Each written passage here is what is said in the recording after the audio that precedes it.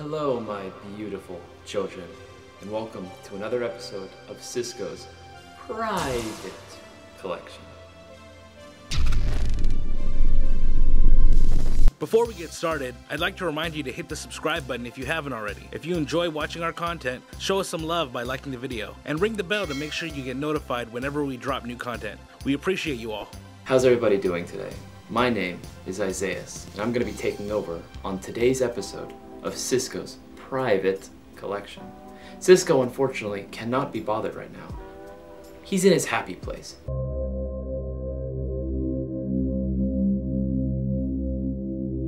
And for those of you who don't like me, you just Bruh. Whoa, hold on there, pal. You can't just be so aggressive like that. Come on. We're running a show here. Come on, man. On today's episode of Not Cisco's Private Collection, I'm going to be talking about my personal Classic Army M249 saw that I've turned into a Mark 46. The base gun started off as a Classic Army M249 Mark II. However, I definitely wanted to build this into a Mark 46. That was the goal from when I first bought it. So starting from tip to rear, I have a Classic Army M249 flash hider. I removed the heat shield because I wanted it to be easier to access the battery compartment. A Bravo P15 with a pressure pad. I mainly use this to paint targets whenever I'm using night vision in Wilson West games. I have a G&G vertical grip.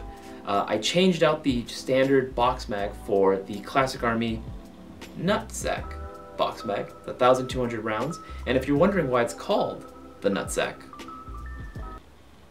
So you're gonna tell them, or? Anyway, I have the G&G scope on here. You know me, on most of my guns, this is the optic of my choice. I have an A&K buffer tube and an A&K 249 stock. The goal of this build was to get a Mark 46. Now, Classic Army does make a Mark 46, however, at the time when I bought this, the Mark 46 was not available, so this was all they had. So I went in there knowing full well that I liked the Mark 46. I have felt an Airsoft one before, and it felt super comfortable compared to the traditional 249 with the full stock. I like the folding stock. I prefer this optic to be able to see a little bit further down range, and this works very well as a support role for whenever I go to Milsim games or whenever I'm just going to my local field. Internally, I have a Classic Army high torque motor. We had to take a long type motor and actually shorten it down because there were no short types available. I have a set of custom-made Lonix 13-to-1 gear sets. For whatever reason, I couldn't find any 13-to-1 gears, and all we had were some Lonix ones, so we had to shorten those down. I have a Kratos piston. That's probably one of my favorite pieces of this gun. The Kratos piston is incredibly durable, especially if you're going to be using high rate of fire builds such as this. I highly recommend it for all my LMG boys out there. I have a bulkier hop-up unit. Main reason why I switched out the hop-up unit is because the stock hop-up unit cannot be R-hopped. You need to get an aftermarket one, such as a bulkier. I have a modified hard bucking in there with a Prometheus 603 Type 4 barrel. I also have the Classic Army MOSFET, and I modified the trigger so it's actually a two-stage trigger. If I pull it about halfway, you're looking at about maybe 28, maybe a little bit lower rate of fire. But if I pull it all the way, you're looking at about 30, would be a good approximation. The playstyle that I have with this gun is sort of all around. I go wherever I'm needed. I've built this gun so that I can get the range that match up to a lot of, not DMR, but just a little bit under that. Usually maybe some built out M4s. And that's typically how I run this, as primarily a rifle. Many people who run LMGs and Airsoft sort of stick to the LMG role, and they'll just stay back maybe mid and then just provide suppressing fire, which is good. You should be able to do this, and I definitely do that for my team.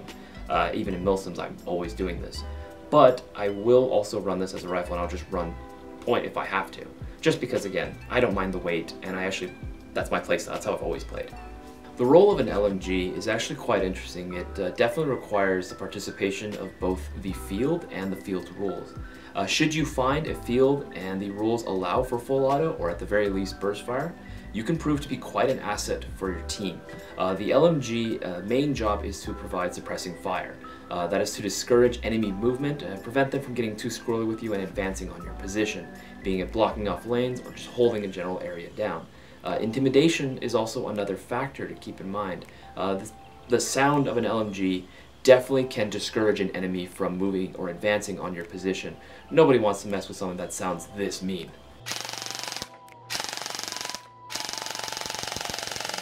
For those who are on the fence about owning an LMG, I will say that being one of the very few people on the field that runs a full auto gun in a semi-only field, It makes you feel quite powerful, and the power trip you get from that is pretty addicting. For those who are trying to source one, I highly recommend checking out our website, airsoftgi.com, for all LMGs and LMG parts.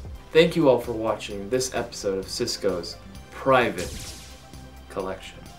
Hopefully this will be a nice little taste of something different, as you're all used to eating Cisco's mayonnaise. Thank you all for watching, and I'll see you on the next episode of Cisco's private collection.